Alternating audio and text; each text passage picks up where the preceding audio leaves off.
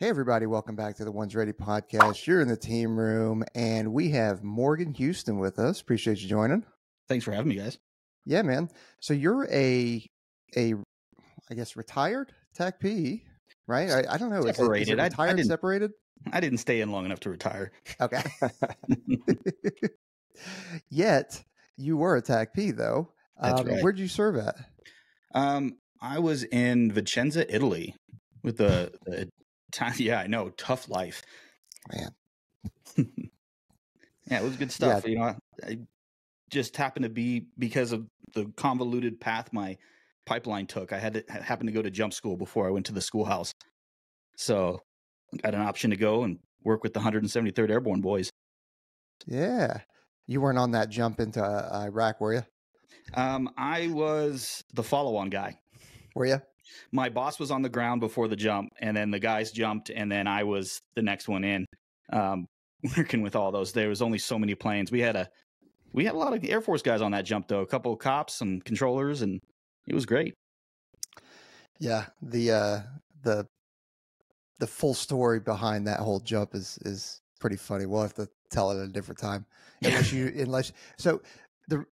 You're a history buff. Yes. I mean, I would say you're a subject matter expert in history, everything Air Force Special Warfare. So you've been dropping knowledge and helping. That's the best thing, is that you've been helping people out in Discord. Like, you were one of the most active folks I've seen in Discord. So thank you for doing that. That's huge. It's great, because like I was saying about doing this research, I can consider that part of my job. I keep it on at work, and I can chat with these young bucks, and it doesn't really step outside the bounds of what I do every day.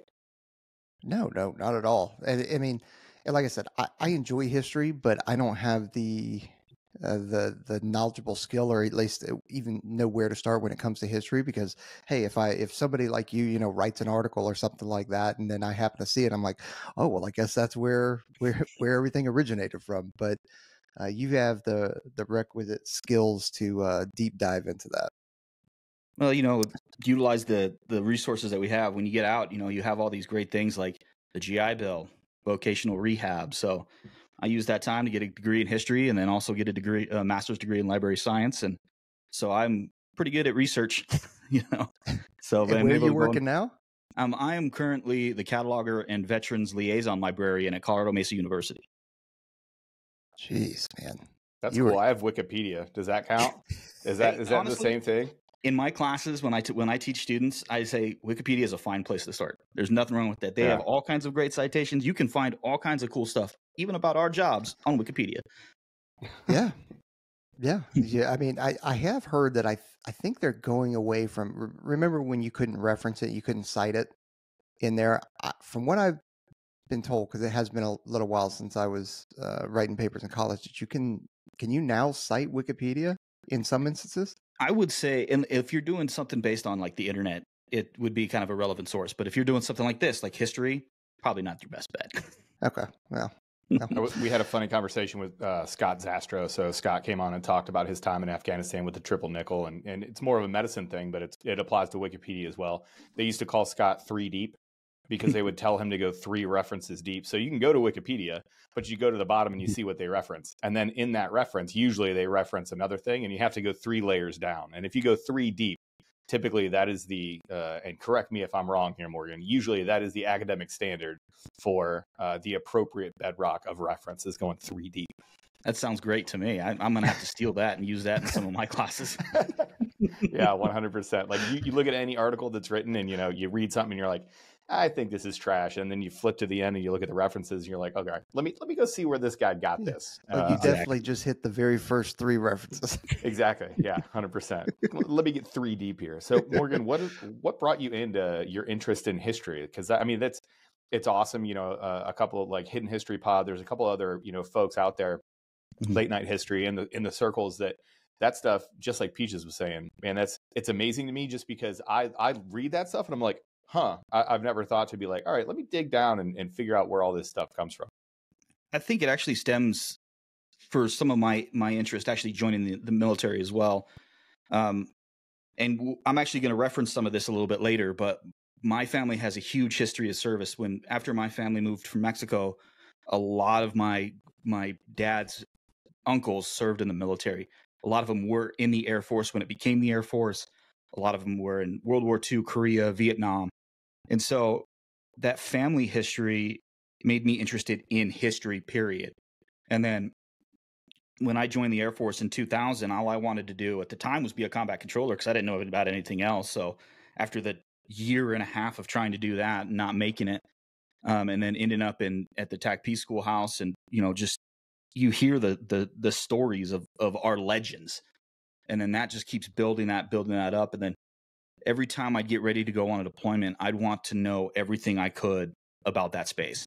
So when we were going to Iraq, I was reading about ancient Mesopotamia and the Silk Road and the transfer of knowledge between Europe and Baghdad. And then when we go to Afghanistan, it'd be the same thing about how it's the graveyard of empires and all of these things. And I just kept voraciously reading, and I couldn't get enough of it. And then when I got out, after about a year after I got out, I was still trying to find my space, and I found out that what, I have stuff I can go, and the government's going to pay for my degrees. And I went to Metro State University of Denver and got my first degree, history, and found some really great professors that would teach you, that would just explain to you that history is not about the what and the when. That's important, but it's about the how and the why. And then so it just kept feeding me and feeding me and feeding me. And then after enough time kind of separated from the community, I was like, well, I just kind of want to see what's up, how, I'd been doing mostly history on early medieval Christianity. And I was like, no, I don't want to do this anymore.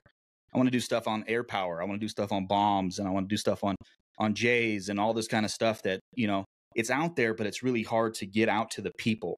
People don't know about us. People don't know what we are, what we do, how much of an impact that we've had on the world. And so as I found you guys, started listening to your podcast, and then COVID hit.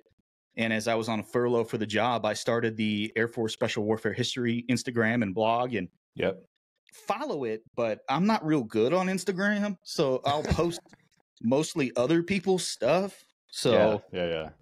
But and then it's just always been something I've continued to do. And then as I became a librarian, it was mostly to help other people find information.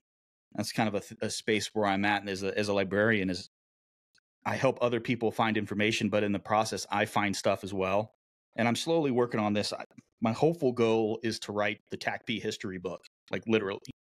So that's kind of where we're at with that. That'd be a big move. So pararescue, it's been in my career. It was when I don't know if I was in the pipeline or if it was like really shortly after I graduated the pipeline. They put out 50 years of pararescue. So they put out the first real history book where everybody sort of collaborated and told their stories and stuff. And that really sparked our specific career field to make more of a history of it, which is a good thing. Take me back to when you were deploying, as a young airman, as that young staff sergeant, as you're getting ready to go. How did knowing the history of an area help you in your follow-on deployments? I think one of the things that we as airmen are tasked with is to be the critical thinkers. We're so young when we roll out with a team. Like, you're interacting I was a senior airman on my first deployment, and I'm there with a captain, major, sometimes even colonel and general. And having a knowledge base of like, hey, when we're planning this air support for you guys, maybe we shouldn't, think of this as a good target set because this is culturally important to our people. And, that was a big thing during Iraq, right? Hearts and minds. And so as we started thinking about that kind of stuff, I remember sitting in Erbil at the Siege of Sodef North talk and watching the looting of the museums, and it just kind of hurts my heart as a historian. Like, ugh, I don't want to see this, but like, you can see what it is that the people were seeing. They were freeing this legacy, and like, you can see how important a space and a place is to people, and it should inform your decision-making process. Now, granted, if you're getting shot at and like you don't have an option, cleared hot is great, 2 words, but yes, it is. It really is.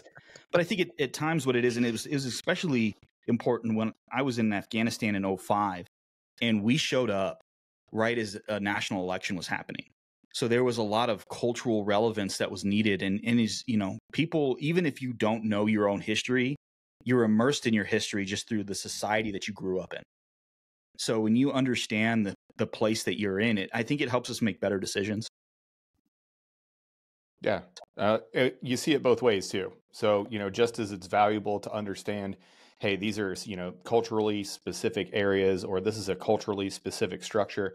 You see it on the other side of warfare too. Like, what are the first thing that a conquering, force does? Is they try to erase that history, because that's the link that provides you with your customs, your culture, your values, your morals, your link to those generations that went by. It's really important for humans to connect with that. So, there's always something about history where you're like, oh, wow, this is, these are just stories. This is where we came from, and this is important to us. How did you always have that in you? Like, when you were younger, did you always like value history? Or I know you talked a little bit about your parents and your uncles serving, in the military, and that's how you got there. But, when did you first realize, like, man, you're a history buff? I think my first journey my first step on the journey to become a historian was the Gulf War in 91. I think I was 9 at the time. And it's just, it was the first really televised war that we'd ever really had. And just sitting there watching it. Now, granted, this is a thing that happened, but you're watching as, the 82nd Airborne and 101st or a bunch of long tabbers are going out there doing like righteous stuff, right? And then you just want to know more about them. I'm reading the newspaper, watching CNN, and then, going to the local library and trying to figure out what I can do, what I can find out about it. And it's just, the more I learned, the more I wanted to learn. And I think that's kind of where it was. It was just something that it's really interesting, because that's like really one of the first real memories of world events that was hitting to me as a child. And so, you want to know why these things happen. And like you couldn't articulate it at that age. But now as I look back and be like, well, why did this happen? And then especially in 2003, like, why are we back? Like all these things. So like there's all the we can't make decisions about the now without the past. And then we can't make decisions about the future, about understanding the now, which requires us to understand the past. Yeah. And, you hear history repeats itself, but I don't necessarily know it repeats itself fully. I think maybe it rhymes. Mm-hmm. But it's important. That's a good way to put it. Yeah, because then you can see where you messed up, see what historically has failed or has succeeded. But then knowing the history of a place will also help you. And I'm thinking of it as kind of the example that you gave with Iraq, or you can even say Afghanistan. Like, it was insane to think that we could go in there and create a democracy. Like, what? Well, I mean, they put down the Brits, they put down the Raj, they put down the Soviets, and then, because it's really not a group. It's not one people. It's a group of like 75 people. And so you're trying to it was never militarily that the issue was our issue. It was all the other stuff. Yeah. Well, I mean, we should have been better than Alexander the Great, but if I'm historically accurate here, I believe that's where his great conquest ended up stalling, was in the Hindu Kush. You're not wrong. And also, it's kind of hard to live up to a guy whose literal name is the Great. Yeah, exactly. Yeah. That's what my mom was going to name me, Aaron the Mediocre, but no, I stole that one first. All right, dude. Well, man, I'm at a crossroads right now. Do we keep having the chat about history? Because I mean, we could just keep on going like this, or do we dive into the history of CCT? Like, I'm game for whatever you want to do. I mean, I can go either way. I've got 10 pages of notes here that we can chat. Okay, let's go into that, because 10 pages is a lot. Right. Well, like I was saying before we started, like that, this is just only a little bit. There's whole books being written. Well, I don't know where to kick you off, so just jump right into it, dude. This is the third time you say it. Where do you start with history? At the beginning. At the beginning. Jared. Well, and the origin story. Come on, guys. It's 2023. Yeah. The origin story. It's one that I think is, for me, is a little bit different than what most people think, because I like to think about it as, where do we look as air power impact special operations? And to me, that is actually pre-World War I, when we're talking about the punitive expedition, which is the hunt for Pancho Villa, right? Like, that seems a little bit beyond our normal scope. But if you think about it, that was the first time that biplanes and balloons were being used for artillery spotting and reconnaissance. So kind of that, that JTAC and SR kind of mission was happening there when we were hunting for, a non-state aligned actor. Sounds kind of familiar to some of the things that we've done. And so like, it was really there as we're observing and as we're doing reconnaissance and directing artillery fire. And then, not long after that, World War I started happening. We started using our aircraft in more ISR roles, moving forward. And then World War I being a trench warfare, there's not really a lot there, but it really kicks off as we evolve and we start operating and decide to move during World War II beyond North Africa. So we're establishing, as they called it back then, airdromes and airheads. But what are we doing with this new thing called airborne forces? The Germans have effectively dropped troops. What are we going to do as allies supporting our teams?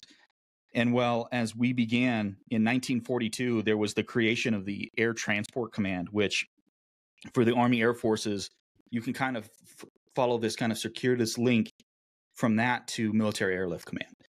And this is where the kind of the beginnings of true AvSpec war history begins. So we're looking to move past Sicily onto the mainland of continental Europe. And as the plans continue, well, how do we direct airplanes? We're looking at having thousands of troops drop into very tight valleys of mountainous Italy. So, well, we've got this technology called Rebecca and Eureka, which are beacons. The Rebecca beacon and the Eureka beacon and the Rebecca receiver on the plane. Well, how do we get that there? Well, the decision was made that we are going to create some Army Air Force guys, pathfinders. It's a fairly common term that we now know, but this is actually the kernel of what we now see as combat control. So as we move forward, what we have is the two Salerno drops. There's the one on the Sealy River and one in Avellino. The Sealy River drop was actually one of the most successful drops in World War II. It was on the 13th of September where's my notes? Oh, that's 1942. Sorry. And there was 3 Pathfinder teams that were set out. They were using 2 Eureka beacons, and the second one was kind of used in reserve. And once the team got on the ground and set up the beacon, they were able to direct aircraft to drop 1,300 paratroopers within 1 mile of the DZ. That's a fairly successful jump, right? Imagine 1,300 of your closest friends just showing up for their first ever. Can you imagine being a jumper on that first one? Because literally, like, there's not a lot of training. We've all seen Band of Brothers, right? We've all seen like the lead up to kind of some of these early things. We think, static, like we poo static line jumping, where we're like, oh, great, static line, I'd rather be doing free fall. But imagine these dudes that have never done it before. They were like, all right, listen, we have this radio transponder and it's a beacon, and there's another one on the plane, and that's how the plane's going to figure out how to get to where we are on the ground. And then you guys, you're going to jump out of the plane, and everybody's like, hey, hold up, what? And there's going to be 1,300 of you. What made it even more difficult is because these aircraft were flying out of North Africa, so they had to cross the Med. And so they were trying to make visual references on Sicily before they made their turn to get to basically what is, Naples. And so as they make these turns, there's actually quite a few aircraft that just didn't even make the drop because they couldn't find their references in Sicily. So it's like, so they just like turned around. That's another hilarious thing. Well, it's not hilarious, but it just shows like how far we've come. When we talk about other things in history, like, the Pegasus Bridge and the glider operations and, Operation, I'm blanking on the name. I'll think of it in a second. But, the World War II drops where they had, glider insertions, they'd be like, well, if we really get, a fifth of the forces, a half of the forces there, that's a resounding success. You'd be like, hold on, wait, we're going to lose half of these planes? They're like, well, I mean, I hope not, but I think so. Jeez. Yeah. And that Eureka, I'm just Googled the Eureka and Rebecca thing. That thing's easily the size of a ruck, maybe a third of a ruck, or I'm sorry, 3/4 of a ruck. By the look of it. That's why they were jumping. The Pathfinder teams were at least 2, if not 4 Bubbas, right? So one of the continuing threads on combat controllers is that before they became kind of the operators that they are today, like, what do they do? Who are they? What kind of job are they? And so there's concerns about like their security, right? So like, and it's also, and this is kind of ties in with the next Salerno drop in Avellino, which is a more mountainous valley, which is hard. So it's like they're actually dropping the pathfinders very close to when the jumpers are going, and they didn't have the beacons, so they were thinking that we could, and we haven't established these TTPs. We haven't established any of these things that were, well, what happens when the beacon goes down? Who do we talk to? Who do we send in? And at this point, we're just sending paratroopers who have had maybe 3 weeks of training, Jeez. And so like, we're like, well, we're at war, boys. So, hey, can you turn this switch on and pull out the equivalent of a VS-17 panel and talk to a plane maybe? All right, cool. Go jump out. Go get them. Go get them. And it was, so they weren't using our beacon. We were using a British beacon, which, it's one of the, we talk about the soft truths and, humans are more important than hardware, but sometimes good hardware really helps, So it's like they were able to get troops there, but like only half of them landed within 5 miles of the DZ. So they actually had to have the guys from the Sele drop come and rescue some of them. So like guys who had just dropped about 2 days earlier were walking about 15 miles to come and find people and direct them to where they needed to be so they could continue the assault on Italian and Nazi forces. It was incredibly wild, right? But the thing is that, so there was a total of 3 drops within 3 days, the 13th, the 14th, and the 15th. The 13th and 14th were the drops on Sele. Those were awesome. They were successful. Nearly 90% of the droppers were within at least a mile of the DZ. The Avellino one, not so great. But even then, because of the success of the Pathfinder teams, they actually created a whole, series of specialized Pathfinder units that were going to be used. And they also included using them in some of the glider teams, like you were mentioning, Aaron. One of the more interesting ones was on 24th of March, 1945, Operation Varsity. They dropped a team of 4 pilots and 1 enlisted dude, and this was as they were testing out these Pathfinder teams, they couldn't figure out the balance of forces. Was this going to be an officer thing? Was this going to be an enlisted thing? And then, so the senior pilot of the 4 actually flew the glider. The other 3 were to help run the radios. And then this is kind of where it's funny as you watch the paths of these career fields, you see so much overlap between TACP and CCT, right? So the 1 enlisted guy was a radio repairman. Nice. So we're my only going to question about the officers is, how did they jump in the typewriters? Because I assume that they didn't go anywhere without that. Well, that was when the Ease Ruck, man. They had that typewriter for him. That's right. Got it. Yeah, exactly. Why is my ruck so heavy? Because I have a typewriter and all the ribbons. Yes.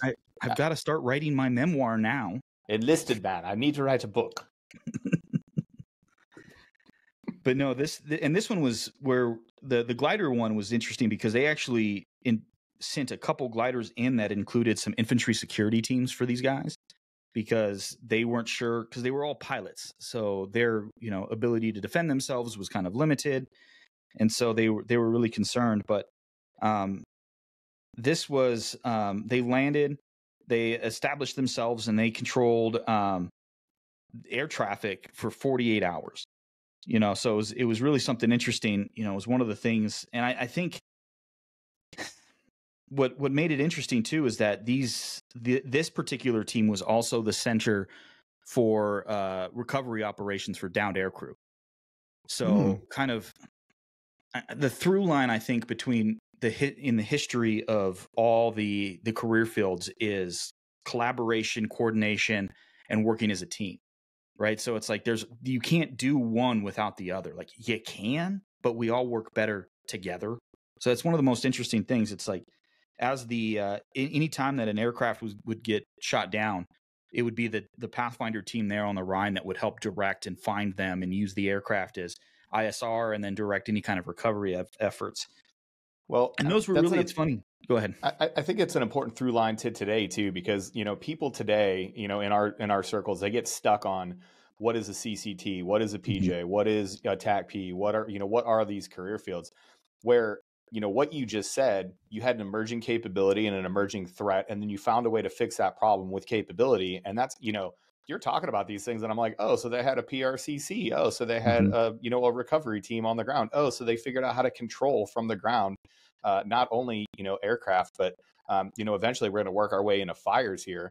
That's completely the opposite of what folks on the internet are doing today. We're like, oh, well, a CCT needs these certain things or they're not a combat controller. But like, no. That's not what we're talking about. When we talk force projection, we might need an airman that can do air traffic control or special reconnaissance or provide a specific capability to the ground. And people are so pigeonholed into that. Like, that's not how we figured that's not how we were born. That's not what, you have teams, specialized teams in the Army where the Army is like, oh, well, we got aircraft. Oh, sweet. Well, how can we use these aircraft? Oh, we can insert people now. Well, if we can insert people, what happens if they go down? What happens if we got to go find them? What happens?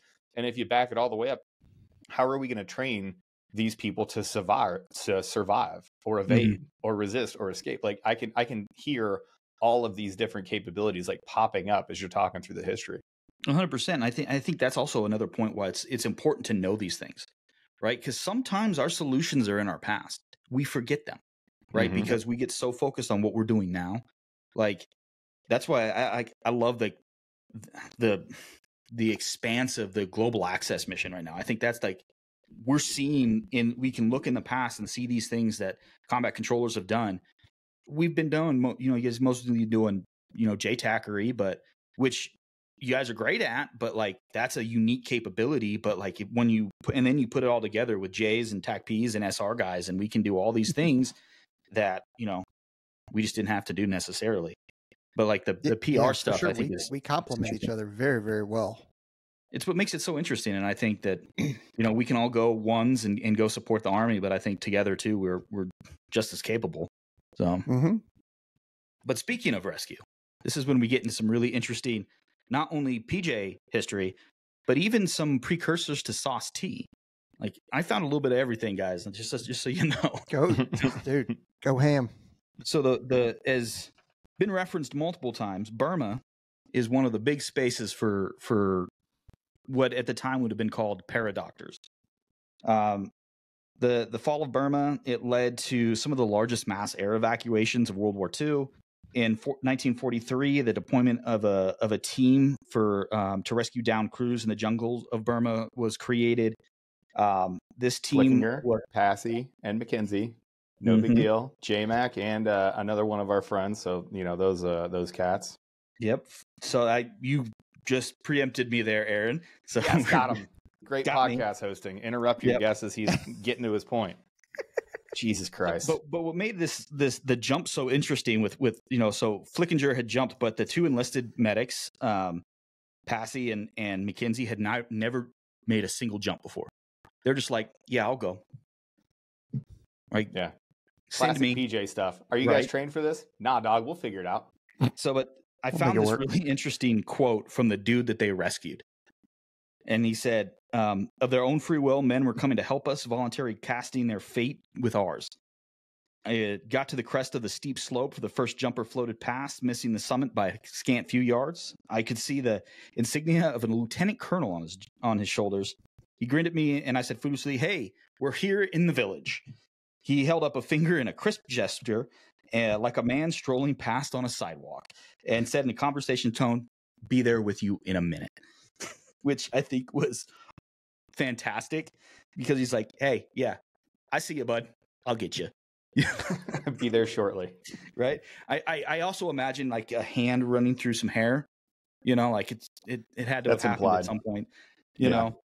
But like, it's just like eventually as this quote continues, he just rolls up after he collects his guys, goes, "I'm Don Flickinger. I'm the wing surgeon. Saw you need a little help." Like, I mean, that's gangster back then. That's gangster now. It's gangster right this second. Yeah. So the team cared for those who had survived the crash. And what made this even more J is the fact that they went against orders to do this. Like they just said, no, I'm going to go and save some people. So like that, like to me, it's like if there's one thing that is just like, nope, this comes first. I gotta go save people. I don't care what you say. That's always kind of been like at the forefront of being a PJ for me. So it's just like, yeah, that it hits in a certain way. We bear considerable watching. Left to our own devices, we will go do random jump missions. You'll be like, where'd the team go? Be like, oh, they're out jumping. They're out doing what? The other interesting thing about that rescue is that not only did they get there on the ground in Burma, stabilize everybody and treated people that they needed to treat, but they had like a month-long walk out. Mm-hmm. Like the walk out to actual like friendly controlled, they didn't have a way to get out. That's why they had to jump in. So they actually had to walk out with these folks for upwards of a month. But that actually, because they walked out, that actually led to the creation of an airborne surgical suite in Burma. They created an entire suite in the back of a C-47. The assistant wing surgeon for the Army Air Forces in the Pacific, Major Julian, and then a couple of intelligence officers and some medics were assigned to this team. And what they would do is they would stay on the radio, and as they would hear about these things, they would do a quick map recce and try and find an airfield, and then they would fly that surgical suite out, walk in and go pick people up, and then bring them back. And then as they were flying to field expedient hospitals, they would be operating on these people. And it was as they're flying, and it's like people today have no idea what it's like to fly in something that rickety. Like they have in Denver, they have some like of the old the bombers and the C-47s that fly around, and I got to ride on. No, thank you. I don't like it. I don't like it, not one bit. I don't even like landing already, and then you're in that thing. No thanks. So like these guys are like steady hands, or elbows deep in human beings as they're trying to save people as they're flying in the most rickety aircraft ever known to man. So it's just like it's wild. Like I don't even understand. Like people say it to us, like, I don't know how you did it. I'm like, I don't know how these guys did it. Like I had it easy. Like I had stuff. These guys were making stuff to make it happen. So like standing on the shoulders of giants is like an understatement. And it's just like they were able to get people to people within 40 minutes of receiving the call, because they were able to fly out there. They were able to get to the area and at least begin the mission, if not get there, because they were able to create this airborne surgical suite. It's unreal, the stories that you can read. There's a whole book. Fast. Oh my God, it's so fast. There's an entire book on Army Air Force medical support in China, Burma, India. That is just like 500 pages of like heroism. It's unreal to try and be pulling this stuff. But what I think was really cool about this too is that because of this, they were creating teams. They were thinking about doing this for the long term. And here in Colorado, where I'm at, they were testing paradoctors on alpine search and rescue. So they were creating teams and training them here, where they could go and they would learn the skills. And they eventually had 6 doctors in 1944 that were trained in both parachuting and Arctic survival and search and rescue. And they were kind of spread out through the country, but they would come here and they would train here with the 10th Mountain when the 10th Mountain was here in the Rocky Mountains of Colorado.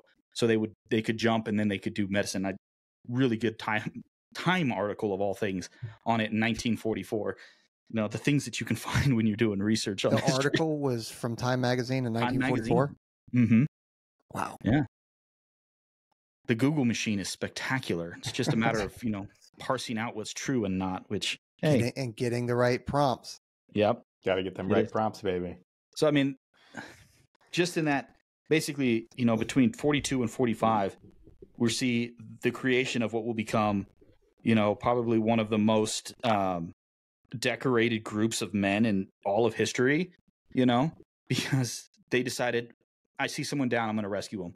And that's kind of what started on to our things. But to me, the actual most interesting story of World War II is the Yugoslavia caper. And this is for our Sao TSR brothers, So in the kind of initial spots of the war before we've invaded in France. We're operating out of parts of Italy.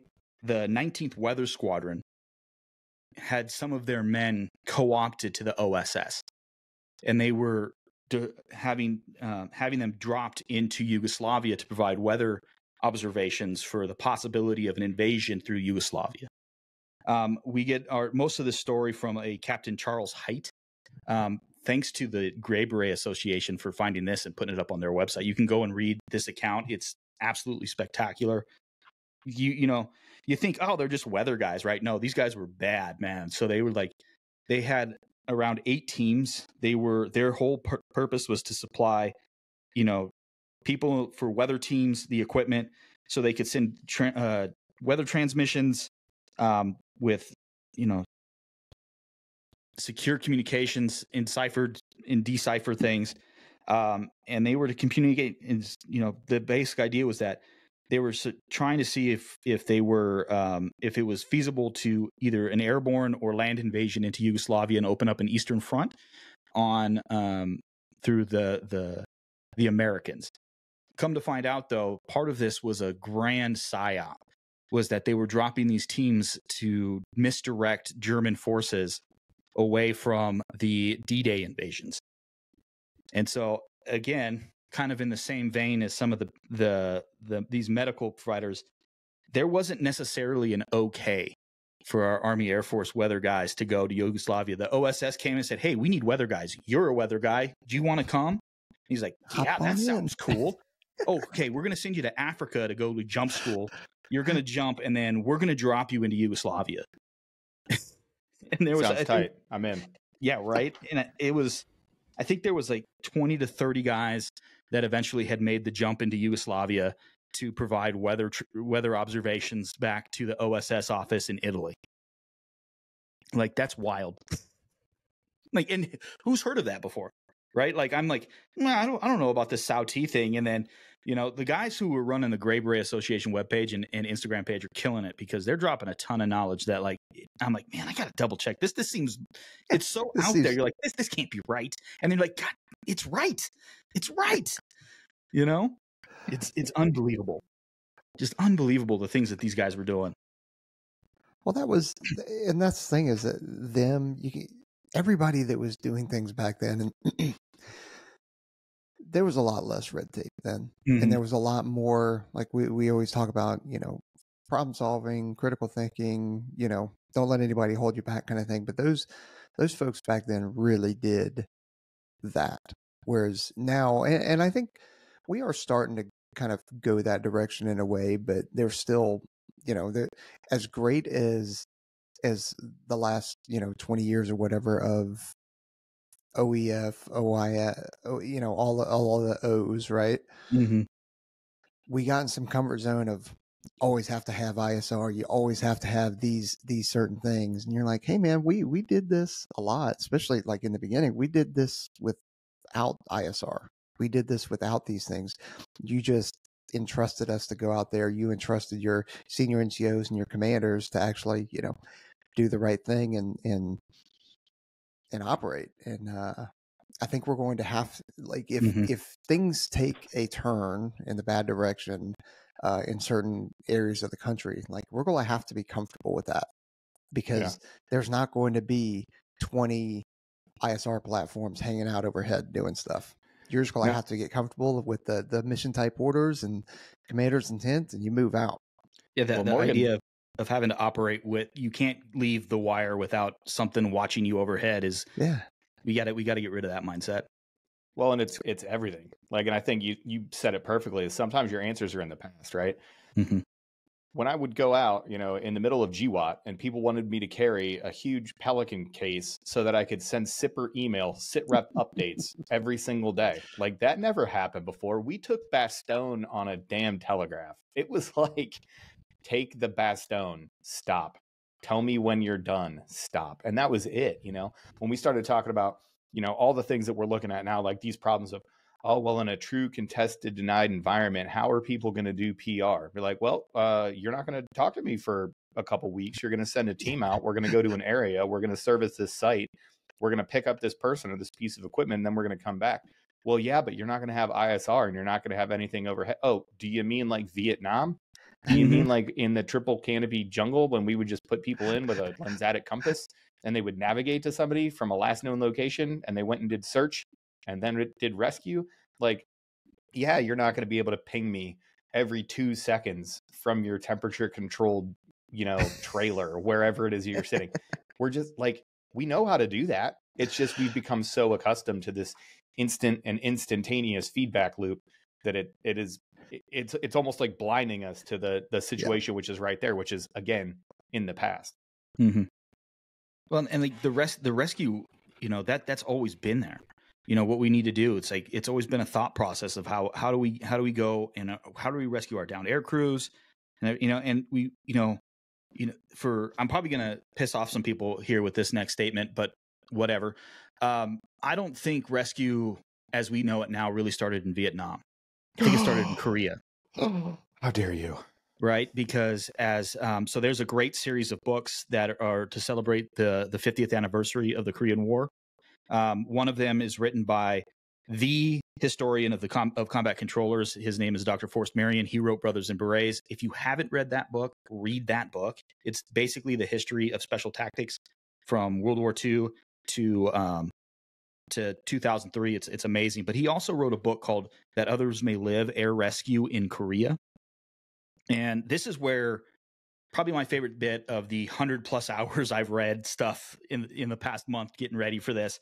I learned that my great uncle is a predecessor to a PJ. Nice. His name is, at the time, he was Corporal Homer Ramirez. On 24 January 1951, a B-26 radio that it had intention to crash at an enemy-held airstrip in Suwon, Korea. The 3rd Rescue Squadron, or Air Rescue Squadron, sent 2 H-5 helicopters, which anyone's seen that? Those things are rickety, scary looking. Shouldn't be flying. Right. So the helicopters shouldn't fly. They're just so ugly the earth repels them. Yeah. So these H-5s were flown by 2 lieutenants, a Lyndon Thompson and an Osborne McKenzie, and they were accompanied by medics Corporals Homer Ramirez and Carl Poole. A couple of Marine Corps Corsairs provided air cover to keep the enemy heads down, while the H-5 crews rescued 3 crew members a mere 20 minutes after they landed. And so I'm reading this book, and I'm like, that's a pretty unique name. I'm pretty sure I know that. Hey, Pops, I'm here with my folks. I'm like, hey, Pops, Theo Homer, he was in the Air Force, right? Yeah, he was. He was a medic, right? Yeah. So, like, finding out that before we even called ourselves AFSPEC War, my family has an over 50-year history tied in with it is like that's just dope, right? Like, and I would joke, I'm a mediocre TACP. Like, I was an okay TACP, probably why I got out after 6 years, right?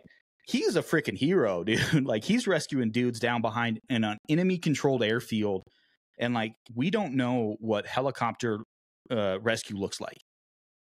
So as the air rescue squadrons and the air rescue and recovery services becoming a thing, this is the daily task of them, right? As we are operating within the frozen mountains of Korea, the swampy lands, as the Chinese and the North Koreans are coming at us. You can only fit 4 people in these helicopters total. So you're getting a pilot, a medic, and maybe 2 patients, right? And this is before the next one comes, the H-19. Like, these are unbelievable, these things that these heroic things. And like, we don't have PJs, we just have medics at this point. The only thing that separates these guys from anything is that they can maybe fire from an aircraft. They volunteered to go on probably one of the most dangerous things that leaves the earth, at the time. And it's just like, I've got list after list after list. And the idea was that, the creation of the air rescue service was that we're here to rescue down air crew in Korea. But, well, we can't always rescue someone. Well, we're bored. Oh, there's a soldier who just got shot and he needs to go to a MASH unit. We'll go get him. 33% of all personnel recovery of wounded people in Korea were done by the air rescue service, considering that was their 3rd mission. It was rescue of downed aircrew, special operations, and then pickup of wounded soldiers. Jeez. So like this is where what we now recognize as PR began. Like we've coalesced around how do we find these things, and it's just there's struggles to get these things working. Like how do we take these kind of rickety, not so great at flying helicopters and our crew in it? Do we use them? How do we use them to recover components of a MiG-15, which they did in Korea? You know, sensitive item recovery. How do we use them to pull civilians out of a flood around Seoul, which they did? Like this is all being done in a 3-year span in Korea. That is just, it's unbelievable. And to make it even wilder, there was a heap of rescues that were done by seaplanes with medics on it. They had a SA-16 aircraft, which is a sea land capable plane where they would land in rivers and plains or in the ocean and pick up downed naval crews and injured soldiers and fly them back to. It's like the old Albatross, huh? Yeah, I didn't even realize that we had seaplanes at one point in the Air Force. You know, like how did this thing even happen? Right. The crazy thing is the evolution as well. So when you talk about Korea and you talk about, you know, these things, if you think about, again, we have a need, we're going to evolve into that need, and then it's going to become, you know, whatever. That crew member that was on the back of that H-5, that initial, you know, medic, well, he was also a gunner, he was also a scanner, he was also a crew member, he was also a survival expert, because they figured out they're like, we're going to be on the ground with these guys for a long time. And then as the plane, you know, if you think of it as the helicopters got more capable and we started moving towards the H-47, we started moving, you know, towards, you know, some of these bigger aircraft, you could fit more people on it. And they were like, oh, well, now we have actual gunners and actual crew members and flight engineers that can sit on the back of there. So PJs, you don't have to do that anymore. Now you're just a survival expert and a medic and a special operator that can get off these planes and go get these people. And then they were like, hey, we don't have enough time to focus on the survival aspect. We should make an entire other career field that just focuses on preparing air crew, because PJs used to do that in the Air Recovery Service and the Air Rescue and Recovery Service. That was the PJ's job, was training the pilots and the air crew that they worked with. So no kidding, from that single, you know, need for a capability, that need for rescue, we had whole career fields that would pop up because they were like, oh man, we thought that we would, you know, one person could do this. Well, then as, you know, Korea happened, exactly what you said, all these different environments, all these different places, you're like, wait, this is too big for one career field. We need somebody that's just going to focus on getting off the aircraft, getting to the patient, treating them and getting them back. So I can't do the survival part anymore. I don't have enough time in my day. And I can't do PJs used to know, I mean, they were responsible for sitting in the left door. Like that happened way up until like late 90s. You know, my first team sergeant was still sitting in a door at a weapons school as, you know, the PJ. He wasn't a gunner, he wasn't an FE, he was a PJ that was sitting in the left door. But that's the evolution of all this stuff that happened is just amazing, because the mission was there and we needed people that could focus on it full time. And it's really interesting to see, you know, from the very beginning, be like, I don't know, throw a dude that can stop some bleeding on the aircraft and he's going to have to pick up other stuff. But like, again, we look at multi-capable airmen today and people are like, oh, this new multi-capable airman concept. They're like, hey, new dog, we've been doing that for a while. Yeah, doing it for a while. And part of this whole thing too is the continued through line of collaboration and coordination between the career fields, because as we are trying to find down airmen, we have our FAC-As and the Mosquito planes who are coordinating, but we also have TACPs at this point, where we have rated pilots who are on the ground with a Jeep and 3 airmen who are with them, 2 radio operators and a radio repairman who are out there directing airstrikes. And then when they see something go down, they're talking to the H-5s, they're talking to the H-19s to direct them towards the area where the crews are. And like, this is as we are developing what actual close air support is, because in World War II, we actually did have a lot of close support when it comes to aircraft. But the problem is that it didn't have what we would consider like the doctrinally correct definition. There wasn't detailed integration, right? There was not a dude on the ground talking to the planes, because we didn't necessarily have those capabilities. In Korea, we did. So this is when we start seeing TACPs created. This is like, TACP has a long history of being in Korea, right? Like, we've got guys there now. We have a whole group out there, TACPs. Well, at one point, there was 60 TACP teams in Korea. that were supporting Jeez. 2 different corps. And it was wild. And the history of TACP when it comes to Korea is unbelievable. We see like, it's some of those things where I'm reading, I'm like, God damn, things haven't changed. Things have not changed, right? Like army generals trying to take control of the CAS mission, saying, no, that's ours. We're doing it now. We want to be like the Marine Corps. Like, but sir, you don't know what you're doing. Like, no, you can't do it. Like literal screaming matches between generals in Tokyo at MacArthur's planning table, because the TACPs or the 5th Air Force commanders like, sir, you can't do that. This is not how this works.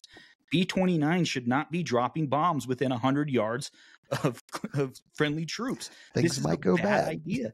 And then MacArthur overrode them, and we had hundreds of friendly casualties. And then the general who was in command of the Far East Air Forces, General Stratemeyer, says, sir, I told you. And it's a very uncomfortable, I told you so. But then, there was like, I don't know how much time you've got, but I can go on Korea for a while. So.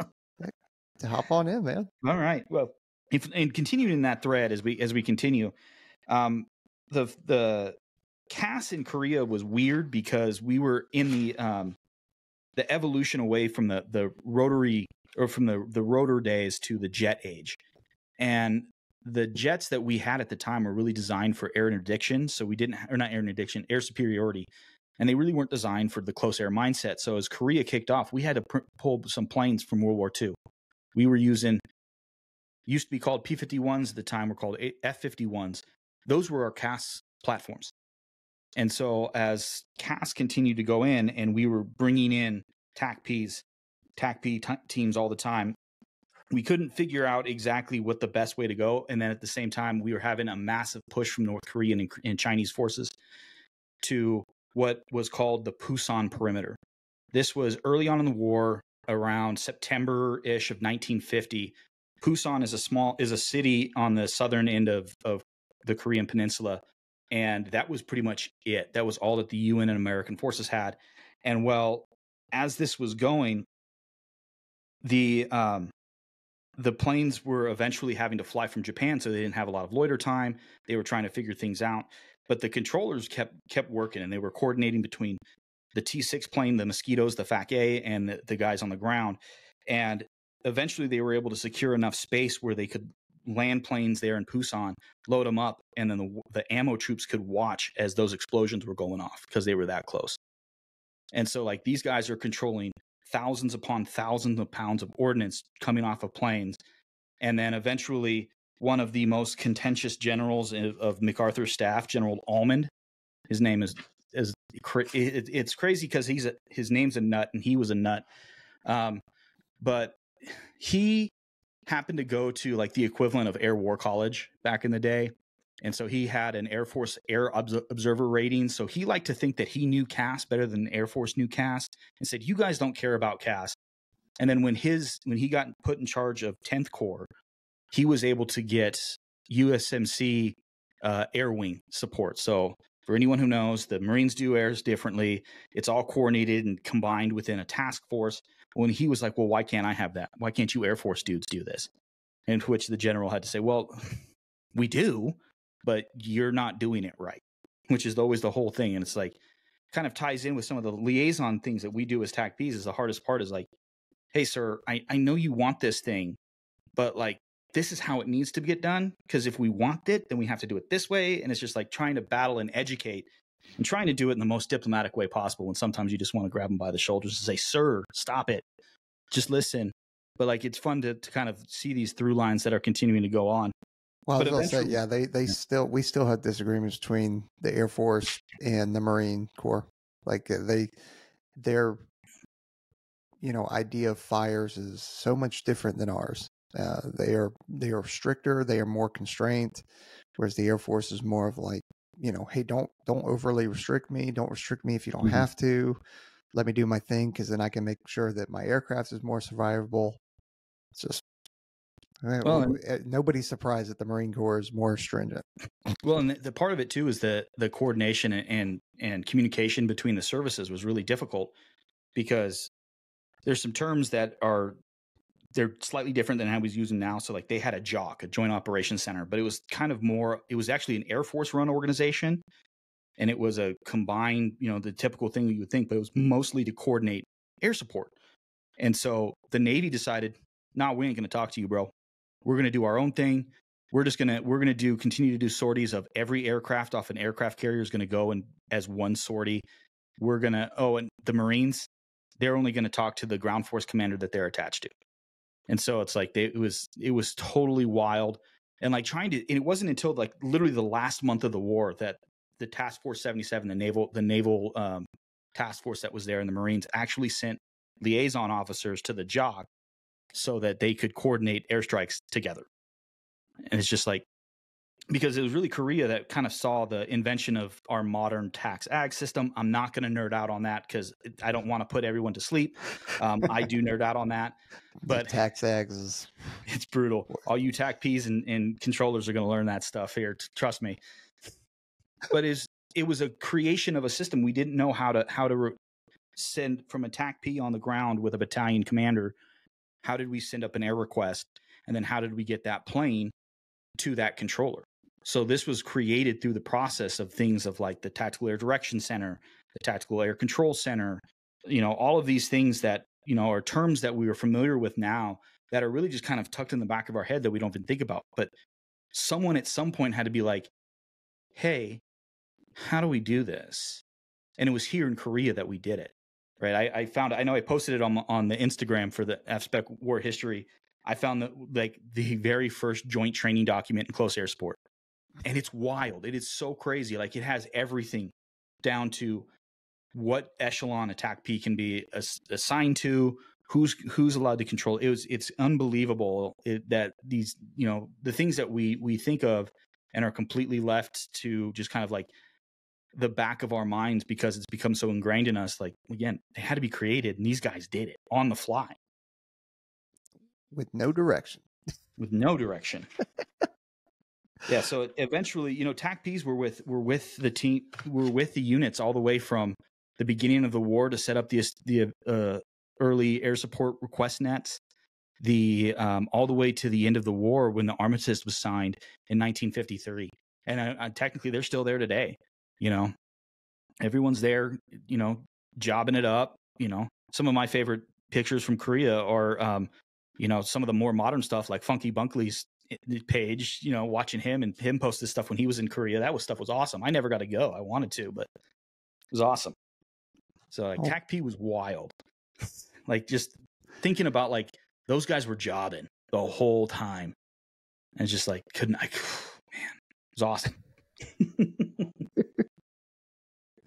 Well, where are you at on a pausing point?